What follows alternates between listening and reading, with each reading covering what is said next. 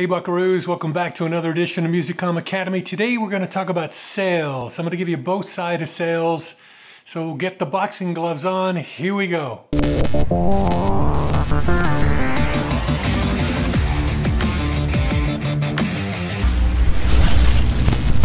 Different kind of lesson today. I'm going to go through sales and how it impacts programming and vice versa. And talk it through. There's going to be some bad parts about sales that I'm definitely going to go through.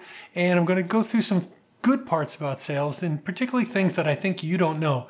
Things that I didn't know at all until I became a general manager. And I had been a PD for a pretty long time, certainly been a jock for a long time, and talked to a ton of people in the industry for a really long time. Only when I became a GM did I actually, oh my God, I had no idea. So I'm going to go through those with you to ramp you up years in advance of where you'd probably pick this stuff up. Okay, but let's start at the beginning. The beginning is this. Radio is a business. Okay, no surprise there, but here's the surprise, or what you maybe don't think about it in these terms. I did and I do. Radio is a business, but the currency is time. The currency isn't money in this business. The currency is time. Money is an offshoot of time. Time is everything, okay? And that's where the two things, sales and programming, intersect and start banging at each other, is time, okay? So here's how it works. Programming side, pretty simple. You want listeners and you want them to listen a decent amount of time to your radio station. So a programmer is trying to get listeners to listen for a longer period of time, or more listeners, obviously, but still, it's got to be at least over 5 minutes, otherwise it doesn't count for the ratings. So time is a factor for programming. More time, higher ratings. Kind of the way it works, okay? On the other side is sales, and sales wants to grab that time and sell it, because that's how the station makes money. They take that time and offer it to clients who will now pay for that time to be able to run a message on that time to go back at the listeners and tell them to buy a product or shop in their store or whatever. Time is on both sides of the equation. Only on this side, on the sales side, does time get converted into money. That's basically how it works. And what the bad part tends to be, which everybody knows, if there's too many commercials, you drive down the amount of time because people tune out. And that's one part of the equation. The other part, unfortunately, is that if you don't have enough commercials in the programming side of it, you got a business. And if you got a business, there's no job, there's no food for your family, there's no anything. Somebody else buys the radio station, probably comes in and fires everybody, and and you're out of it. You're done. So you got to find a balance. So that's where we start first with time. As I go through this lesson, I'm going to give you the bad parts that come up about sales and how to get around them, how to at least try to temper it. There will be instances where you cannot get around them. They are just what they are. And it could be quite possibly that your general manager, your sales manager, even the reps agree with you in programming. They don't want to do what they have to do, but there's some sort of a budget coming from, upstairs, coming from corporate, that they're looking at it and going, all bets are off on this one because I can't make it. The normal math just doesn't work. And I'll explain that later on about the normal math, which is essentially, I'll go into it in more detail. Essentially, you deserve $100 a spot, but your budget says you need to get 150. Super problem automatically. How do you do that? Well, you can't get the 150. You got to put more spots on. It's that kind of stuff. So I'm going to bounce back and forth between defending sales and not defending sales, defending programming. And again, I view myself as a programmer and a jock more than I ever did a general manager. I mean, I certainly knew how to do the general manager's gig, and I understood it all and was pretty decent at it. But I think a lot of that was because I always sided with programming, but I always tried to help sales, tried to find that balance in between. Okay, and that's what you need to do as a programmer, and we'll get into that, at least some of the ways that you can try to do that. For everybody, there are three types of salespeople. The rep house typically works on numbers.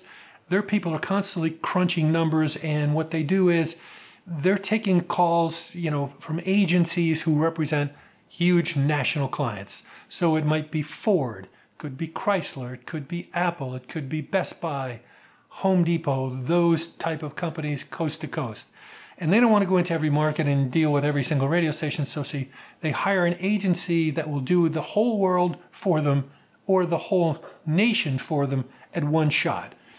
And the agency will come in with certain criteria that they're looking for.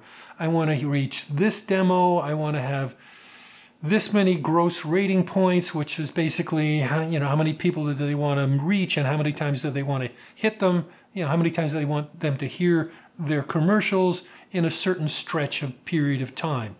And then the rep house will look at their clients, which will be a bunch of different radio stations across the country, and maybe in one market there might be 8 radio stations in one market with different owners who are part of that rep house. And the rep house will be looking at their stations and that they work with, and they'll look. Home Depot wants to reach this amount of people, and they happen to be, let's just say, they're guys. Well, they're going to look at the stations that have a lot of guys, and they're going to look at the ratings, and they're going to try to manufacture putting them together the amount of listeners here,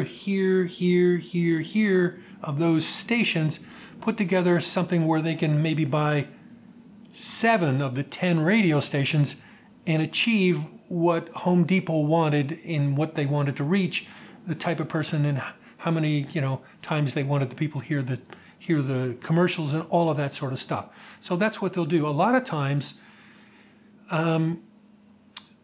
you might be at a station where you maybe fit that demo, but and everything that they want, but they can already achieve what they want with other stations, and you get left off the buy.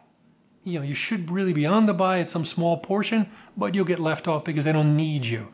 Sometimes it works in reverse, where one of the bigger stations might be charging way too much money, and they'll skip the bigger station and move down a few ranks and take a bunch of little stations and package them together with maybe a couple of the bigger radio stations to be able to achieve what they want. It's all math. That's pretty much what it is. And they're moving stuff around and that kind of thing. So that's a national rep house. The local market agency rep is pretty much the same thing, except it would be in a particular cluster. So maybe if maybe it'd be some big company like iHeart or Cumulus or Odyssey or one of those, or Bell in Canada or Rogers. They might have a bunch of stations in a cluster, and this is one of those sales positions that doesn't, it's not as prevalent as it used to be, but some may have them, where there'll be somebody there who takes agency business on a local level. It's a couple steps down from, the Home Depots, the coast-to-coast ones. There might be somebody who has 4 stores in this city, but they don't have any more stores in any other city. So they want to have an agency, and they want to deal at an agency level, but the agency doesn't want to go around to a whole bunch of radio stations. And one agency person in a cluster will deal with that agency for all of the stations. And it's still mostly math. That's pretty much how it works. And most of what I described before is still in play. Okay? The last person is the local rep. This is the one that's got a tough gig. They really do. I went out on sales calls when I was learning how to be a general manager, because I had to take that sales manager's course that I told you about and learn sales and live it and the whole deal. I can tell you point blank, I would have been a terrible salesperson. I shouldn't say that. I might have been good because I can come up with ideas, because that's a huge part of sales, is solving the client's problem with ideas. That's a huge part of it. But I just don't have what a salesperson has, and it's different than a creative person. A creative person, for the most part, likes to be left alone, doesn't like to bother people, doesn't like to ask for favors, doesn't like to pester people, doesn't like to, just keep coming relentlessly and, and won't let up on somebody. But that's a salesperson. They have to do that, because a typical local salesperson has to first off try to figure out who might be interested locally. Some little small store, maybe they got a couple stores, maybe they're one store and they're not on the radio, or maybe they are on one radio station and you're going to try to either get them off that radio station or get them to spend some extra money on your station or split it or whatever. Okay, so you got to figure out who to even go for. That's for starters. Then you got to start calling them and trying to reach somebody in charge who could actually see you. And you're going to try to get an appointment. You know, agencies come to you for the most part. This is you're going to the client. It's a different deal, whole different deal, way harder. Anyway, so you try to get the appointment, and usually the client doesn't want to see you. They don't want to hear your spiel. They don't want to know anything about it. You know, they have their mind set. You go in and you start to talk to them, and they're kind of like this. They really don't want to know about it, you know, and they're going to have a million objections. I already spent my money. I don't have any money. I don't know if you'll work. Yeah, that's a dumb idea. I mean, they'll go through everything. That's what they do. And, you know, sort of like a tennis player or something, the salesperson's got to be knocking them back, okay? You know, just taking the serve and keeping the volley going until finally, maybe, hopefully, after a few times of talking to the person, they'll go, all right, here's my problem. And, you know, can you help me with this or solve this? You know, which now gets to the idea portion. And the rep is going to have to come up with an idea, and, you know, to solve their problem. And they're going to hopefully say, well, okay, yeah, let's try it. They'll buy some time. The commercials will get on, you know, the station. And, you know, maybe they'll try it for 2 months or 3 months. The idea, you know, a short run of time just to see if that radio station would work. If it does, then probably you'll hook them in for a longer period of time and they'll buy again. So that's sort of the process, okay? And it's a really hard process, and it takes a long time, because even like if you think you put yourself in a big city, let's say you were in New York, or you're in Detroit, or you're in Chicago, you probably can only actually meet with maybe 3 clients a day just because of the driving alone. Maybe you'll get 4. So it's fairly daunting, actually, you know, the whole process. As I mentioned, if you're a sales rep, you need to take a ton of rejection, and you have to be relentless, continually going back after a person, you know, to try to get them to buy the radio station. You know, there was if I can remember what the phrase was, there was a phrase that salespeople, sort of like a mantra, you'd hear at a lot of the sales conferences. A no is just a deferred yes. You know, a no is only a deferred yes. So you don't really take the no, it's a maybe. You know, even though the person's telling you no, get out, go away, it's still a maybe, which is somewhat crazy in itself when you think about that. So that's a lot to do. You know, not a lot of people can take that. Not a lot can take that rejection and actually be that. You need a salesperson, which is different than creative people, you know, in order to do that. And that's sometimes where the rub comes in sometimes, because the personalities are different. On the other side, usually salespeople are pretty open and they tend to make friends, you know, fairly easily. So a lot of times they're maybe first to bridge the gap with the creative people versus the other way around. But ultimately, you need to bridge the gap. You really do. You need to kind of be friends, and each side needs to understand what the other one is dealing with, so that compromises can be made along the way. So now, let me tell you some things that I'm pretty sure you have no idea. All of this is in play. This is where I'm going to be defending salespeople. At the end of this, I'm not going to be defending salespeople. I'll be going the other way.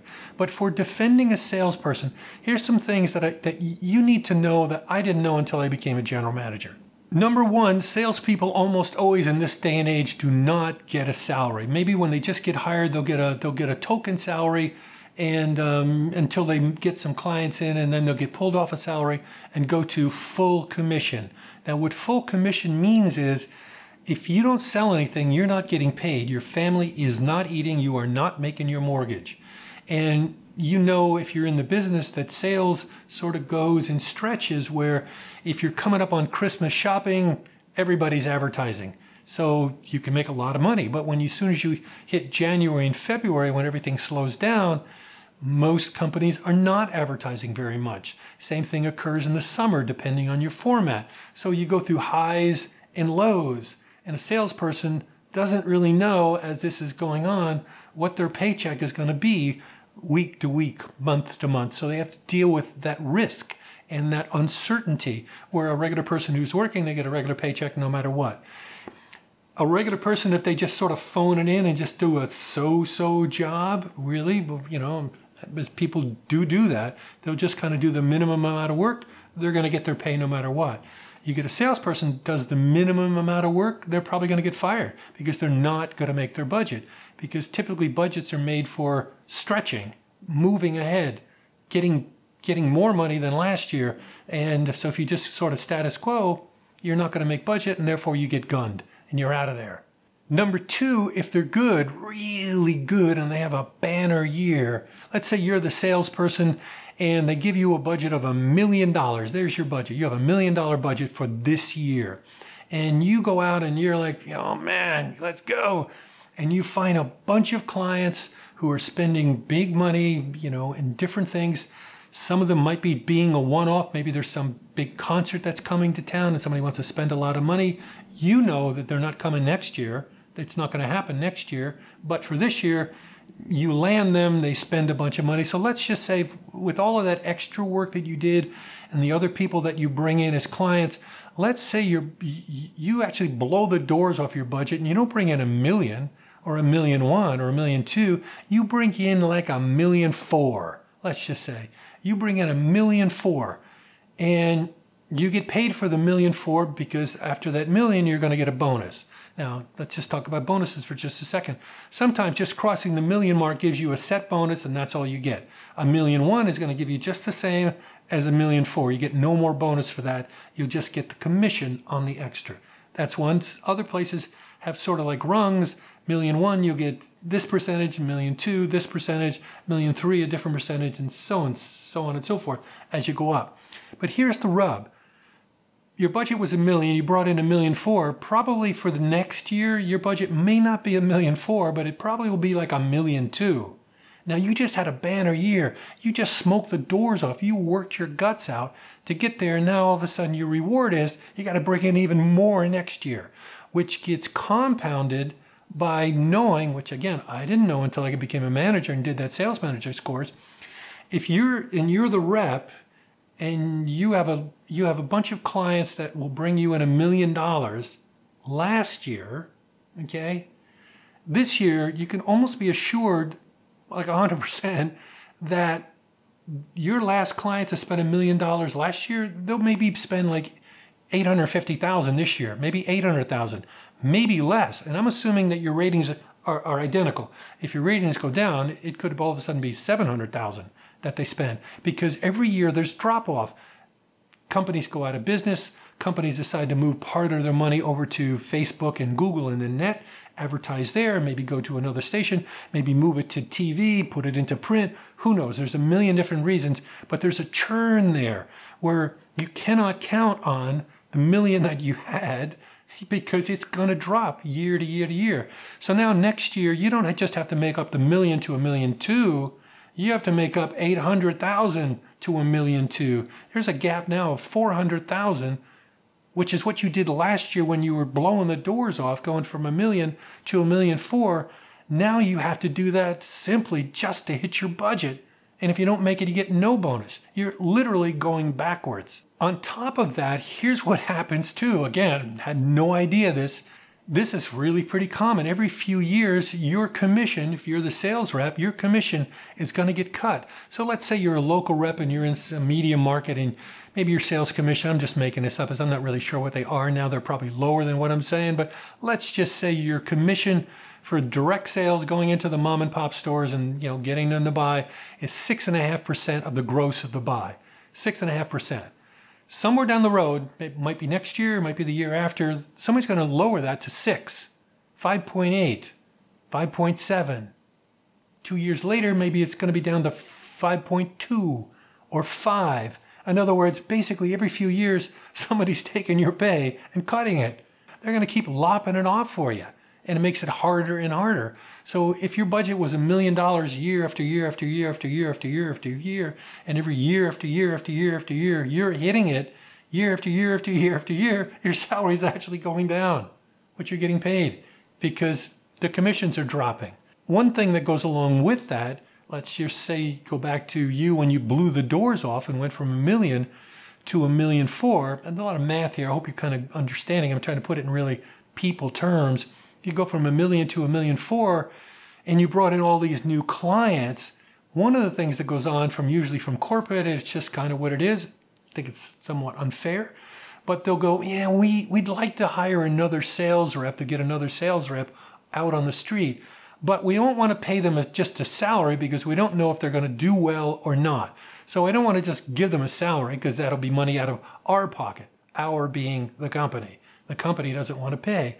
So what they'll do is they'll go to some of the reps who are really smoking along, and it's you just went from $1 million to $1.4 million, and what they want you to pay you, generally after everything hitting the budget, bonuses and so on, let's say they want to pay you at this level, and maybe this is 100 grand. You know, that's what they want you to earn roughly. And last year you earned maybe, let's just say, 140 grand.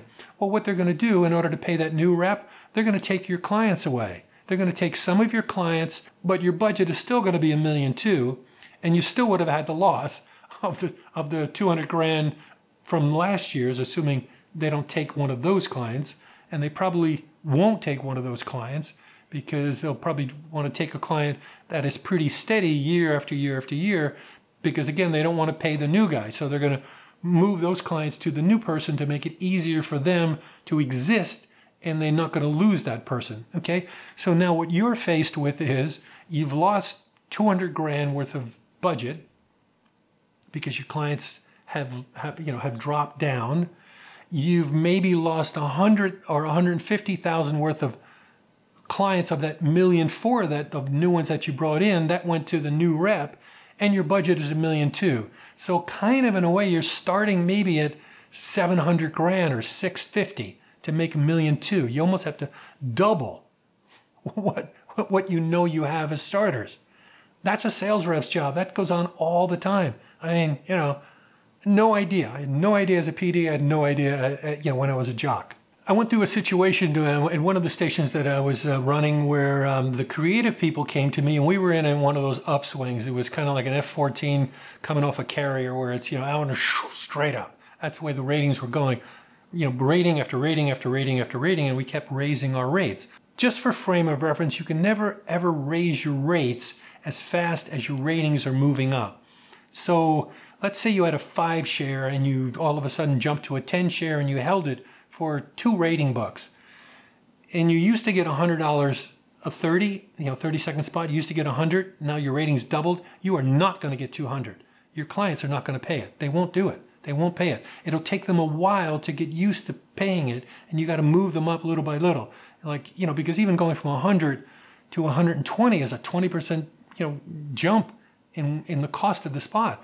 You're going to get heavy-duty pushback, especially from local businesses. I went through a situation where we were climbing on another radio station that, let's just say, I'll put it in, station A is the leading of the pack, okay, in the market, and they're getting $200 a spot. We're down in the pack, and we're getting $100 a spot. So 200, okay, 100. We literally, over about a 6-month period, flipped ratings. Now, we're the ones up here, and they're the ones down here, okay? So you'd assume that the spot rate would flip too, but it wouldn't. It didn't, and it couldn't, and it took us a while, probably almost about a year, to kind of get there, and we were really pushing. Again, because inertia of sales enters into the picture what no one ever figures unless you're on the line as a salesperson or a sales manager and you get it, that there's inertia in sales. You can't push the rates up too fast. Same thing when you have a really bad book for a couple of times, they don't drop as fast. So even though the lead station before, blew their audience and dropped down here and didn't deserve their rates, and we did because we took their spot, couldn't get it. It's a slow mode to get it to move, and it's work because you got to be banging on clients and make the case, and you got to keep pointing it out that, hey, you're overpaying for that station now. What are you doing? And we're giving you a bargain. Take the 20%, increase. It's still a bargain, because on that station you were paying double. Now this is only 20%, and then you got to do it again and do it again and do it again until you get up to that parity that it should be, where your ratings match the money coming in. That's all part of sales. In the meantime, while that's going on, the salesperson is getting continually pounded with, because you're going up in ratings, more and more higher and higher budget. And, and it makes it, it's no piece of cake, that's for sure. Anyway, I was in one of these situations where the creative department came to me and said, hey, we're making these spec spots, and the salespeople, because the rating's going up, they're making a lot more money than they used to. We want a piece of that. We'd like some sort of a bonus structure to be able to, go along with that, because we're making a lot of these, spec spots. And what a spec spot basically is, it's a sample. Near the end of the sales process, one of the writers, one of the creative team will go out with a sales rep, and they will go to the client because he's close to buying, and the client will say, "This is my problem. Can you come up with some way of solving this?" And then the creative person is going to try to work up a sample commercial that usually turns out to be the actual commercial that runs. So ultimately, other than going to the client's place of business, there's not a whole lot more work there, really, because one way or the other, they're going to have to write that spot. It's either going to come after the fact, or they're going to, do it when they go to the client and talk to the client directly. But it definitely is time being sucked up during the day. Anyway, they're going to write the spot and then play it for the client. The client goes, "Oh, this is great. This is exactly what I want." And then the salesperson would then take over and, well, you know what? I think we need 2 months of this at X amount of spots per week, just to get, a repetition. You don't want to just do a couple weeks. It'll never sink in. And they'll land the client for two months, maybe 3 months. And then we'll see how it goes. And if it goes well, hopefully there will be a client for the future. They'll just keep going with it in some amount of money. Okay, so that's sort of how it works. So the creative people came to me and they wanted bonuses. And and I thought, okay, that's fair.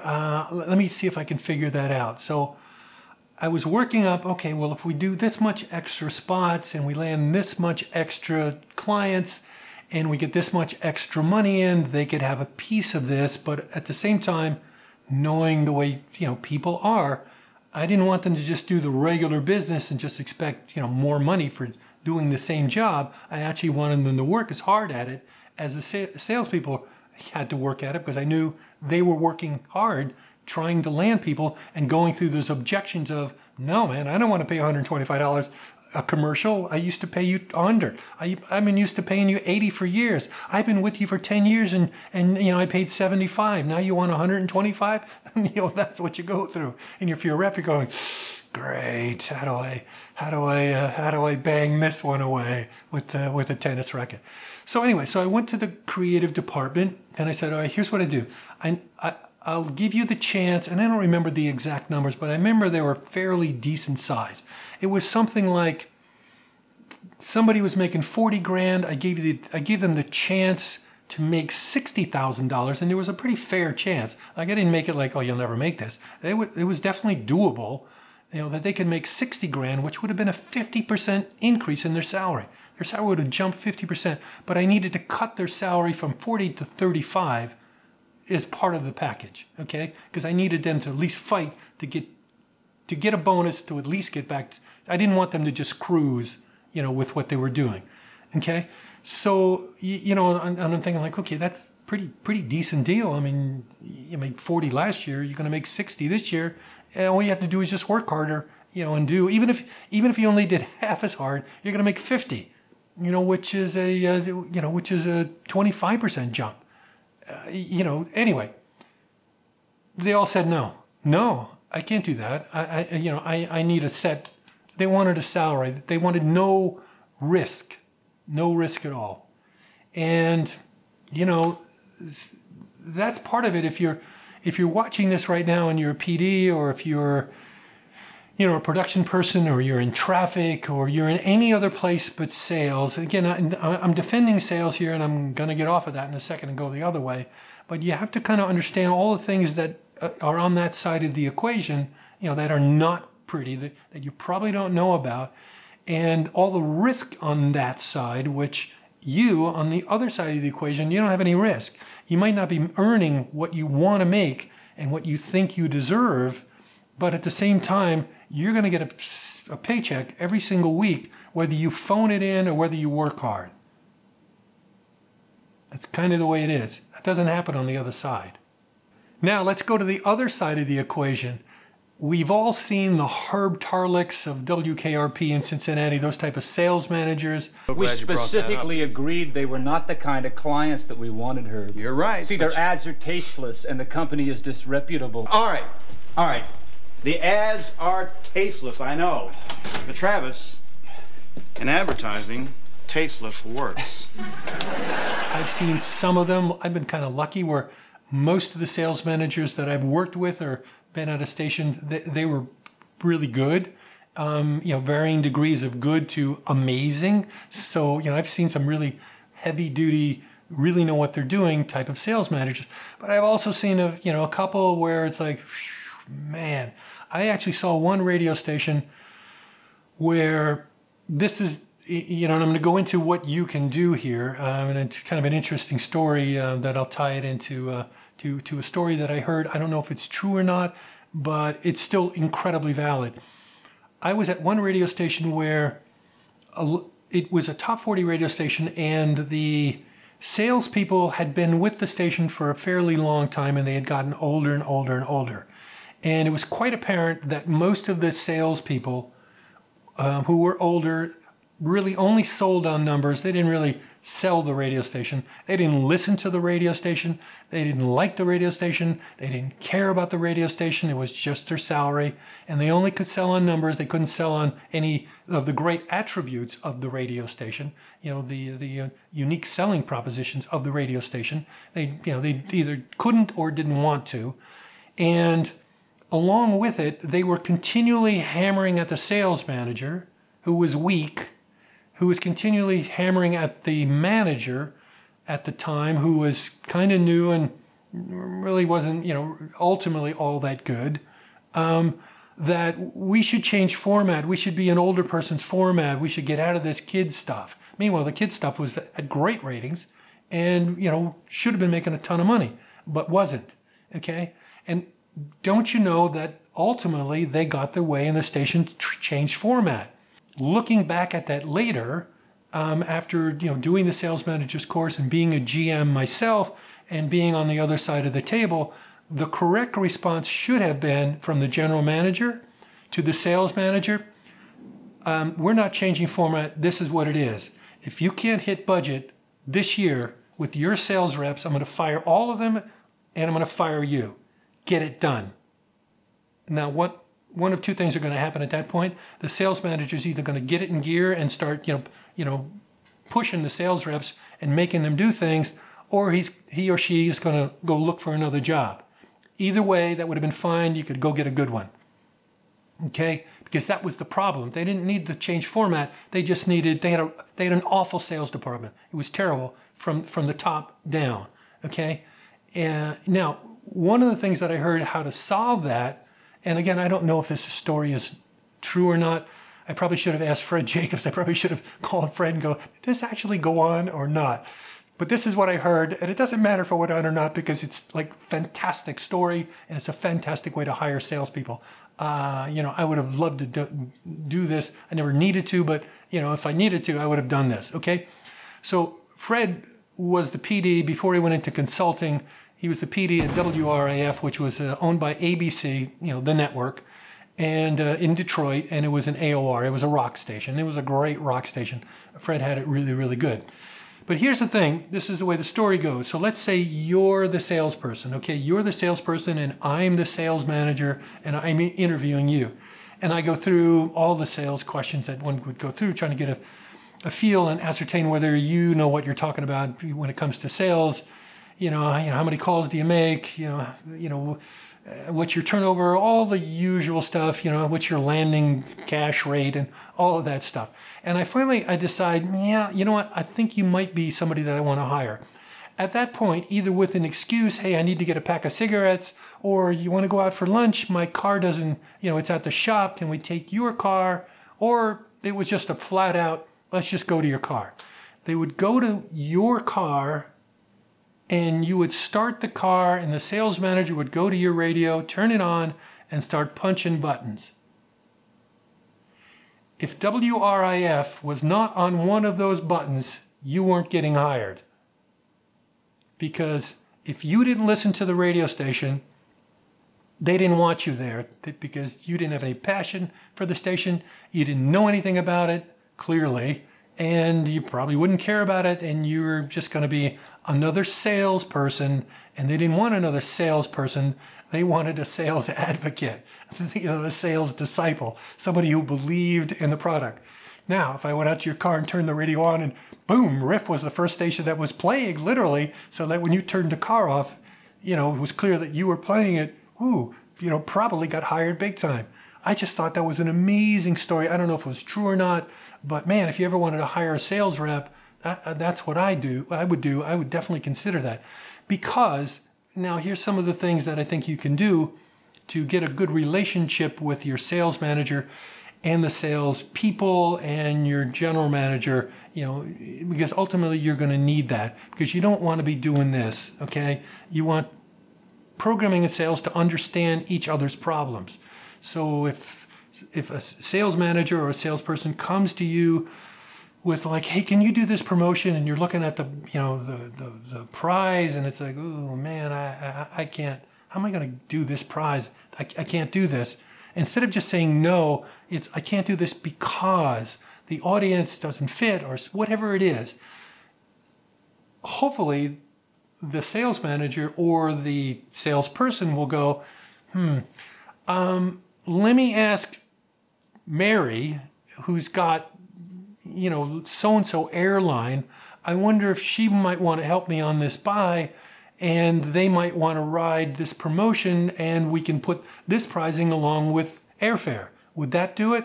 Yeah, that would do it. Sure. Okay, great. So they understand the problem and they're trying to help. Or maybe that person themselves had some other client where, well, all right, what if I got this prize, this prize, this prize? It became a package, a Valentine's Day package, let's just say, or something that they could name neat. You go, yeah, that would probably work. I can work with that. Great. As opposed to just saying no. So, you want to get some sort of rapport going with the sales manager and the salespeople. Another thing is, if they're a good sales department, they are having sales meetings once a week, probably. At minimum, once every other week. And if they don't have sales meetings on a reasonably recurring basis, it's not a good sales department. It's just not. Because in the sales meetings, let's say they're every Monday or Tuesday, usually it would be Monday, sometimes Friday. How do we do this week? What did you do? And it's everybody brags about what they landed and all that good stuff. And then you go back around of what are we working on? What's big? What's happening in the market? Hey, we need to go attack that because there's going to be the so-and-so concert coming up. Or this is coming up in the future. So everybody's aware of things that happened. Or so-and-so, this company, I heard that they're going out of business. We need to get our receivables in, what they owe us now. Jamie, can you work on that? Yeah, I'll see them tomorrow. It's that kind of talk that goes on in those meetings, and it's also role playing. Just like I was saying, like, hey, client, I've been paying you $75 a spot for years, for the last 10 years. Now you want $125 a spot. The sales manager should go through some sort of role playing with the sales reps. There's the problem, I'll be the client. Let's work this through, everybody. Let's watch. Let's come up with an answer, how to deflect, how to come up with an answer for when you get these objections. That's what happens in the sales meetings, okay? But what you can do as a PD is to go into those sales meetings every once in a while and just sit there and just hear the sales meeting, or go in specifically, or sometimes it happens just by accident, where they get to ask you questions about the programming, or you start telling them, we got this big promotion coming up, it's going to happen in 2 weeks, and this is what we're going to be doing for ratings, so on and so forth. So they're apprised of what you're doing and they understand what you're doing. And again, you're getting a rapport there and you're working it through. Another thing you can do when you're going to those meetings, I've gone into it a couple times. I actually did one at that station that I was just talking about, that looking back, I would have fired the sales manager and the sales team. Not immediately, but one by one, I would have gotten rid of all of them, over maybe a 6-month period. I would have blown them all out. And that's because I was in this, in the sales meeting, and I went in purposely with a test. I had a test of like 20 questions, and it was about the radio station. It was what kind of music do we play? Name 5 artists that you hear on the radio station that are relatively new. Like don't be telling me U2 or Rolling Stones, that kind of thing. Name me 5 new artists. What's the show on at 10 o'clock at night? What's the new show that's on Sunday nights? Who's the midday host? I mean, there were simple questions that, any moron could answer. And it was like half the sales staff couldn't answer them. And the other half, only could do maybe half of the questions. And I got them back, I was like, holy crap. And I give it to the sales manager, and the sales manager's answer at the time, was something like, well, I'll see if I can, get them to know more about the radio station. And I was like, really? Again, looking back now, I mean, at the time I took that answer because okay, what do I know? Looking back now, having been a general manager, that would have been, yeah, I need them to know this answer, and I'm going to come in with another harder test next week. And if they don't know, I'm going to start blowing people out. Seriously. I'm going to start letting people go or hacking their list down like I was telling you where people take away lists. I'm going to take that $1 million list and I'm going to take that down to 500,000 and I'm going to make the person quit. Or they're either going to get it in gear, one or the other. That's for people who aren't good sales reps. For the good ones, they're worth their weight in gold. And also one of the things that's sort of happening now, a lot of the really good sales reps for radio, they're pretty much at the end of their term, so to speak, because they're getting close to retirement. And, when they go, sometimes the newer reps takes them a really long time to get rolling, or they don't really want to be in radio. They want to be in TV, or they want to be in net or some other thing. So, it's going to be a hard time for radio going forward as those aged, good, great sales reps step off and go into retirement. Lastly, from everything that I've seen, in this business over 50, 55, coming up on maybe 60 years worth of dealing with the business, I think the ideal way, but some stations get close to this, but they never get all the way. And it used to actually be this way back in the Drake organization when I first got the CKLW and the Drake organization, with KHJ and WORFM and RKO in Boston and so on and so forth. They actually ran the radio station's programming and sales as if it was an art gallery. When you go like, what? What do you mean an art gallery? Well, the creative side, let's just say it's a painting. It's an art gallery that has paintings. First off, the painter would paint something and there's the product. Then the painting would get put into an art gallery. The painter now is out of it, has nothing to do with it, other than maybe going to a show and answering people's questions and walking around and sipping wine. But basically, they're out of it. They're not there selling it or anything from that point on. And then the art gallery then sells it. They make the case for selling it and all of that stuff. At no point does this gallery go, hey, Picasso, we need more blue. You need to paint in blue. Or we need more strokes that go like this. You stroking like this or sideways. We can't sell that. That just doesn't happen in that environment. It either sells or it doesn't sell. And in many instances, you might get something from the gallery like, painter, you're doing landscapes. We've had the landscape pictures up in our gallery and they don't seem to sell. People seem to want pictures, paintings where there's people in them or some other type of actual real life or modernistic. Is that a word, modernistic? But you know what I mean, very modern, where it's just the boxes and squares. Anyway, modern sells in our gallery, landscapes don't sell. You need to do modern or do faces. So now the artist at that point has got feedback. Nobody's telling him what to do, but he's got feedback. And the person can either maybe they would like to try modern, so maybe they'll do modern, or maybe do faces, or to go all the way back to the sales team that should have been fired.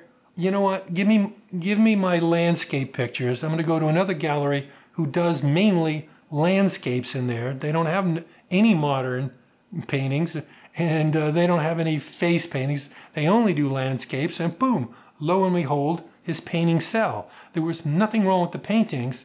It was just the wrong gallery, the wrong sales force. That's, to me, gallery. I believe actually our business works best like that, but I know it'll never actually get to that. It's getting farther and farther away from that, and you know, becoming just math. But again, that's just me. Whew. That's it for today's lesson. I hope you got something out of it. Especially, I hope I passed along things that, you know, I knew as a manager. I got to learn that I never heard of before I became a GM. Now you're armed way before you should be with that information. So subscribe, hit the like button. The like button helps a lot, way more than normal you'd think. If you could do one or the other, don't even subscribe. Just hit the like button. It matters more. Ideally, do both. So until the next lesson, see ya.